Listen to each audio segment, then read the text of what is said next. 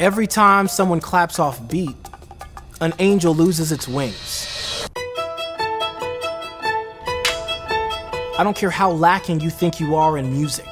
If you have two hands, you're a musician. There's different tones, there's pitches, there's with weight. See what I'm doing? You can't, what else kind of instrument can you get that kind of pizzazz?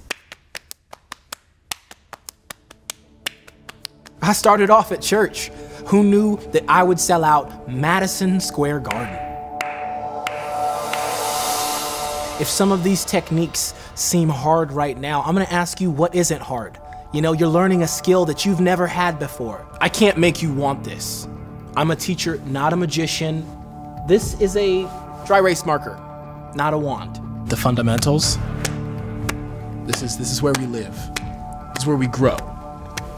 We go places, but this is where I end it. 1, 2, 3, 4. 1, 2, 3, 4. 1, 2, 3, 4. Palm to palm. Palm to palm. White people, I'm gonna teach you everything I know about rhythm. I made a decision while growing up in Birmingham, Alabama that I just wasn't gonna live, clap, and die there. Is it gonna be easy? No. Is it gonna be worth it? Absolutely. If you keep on practicing and putting that work in, you're gonna make it. You're gonna clap well. You're gonna clap great. Imagine being on beat every time you put your hands together.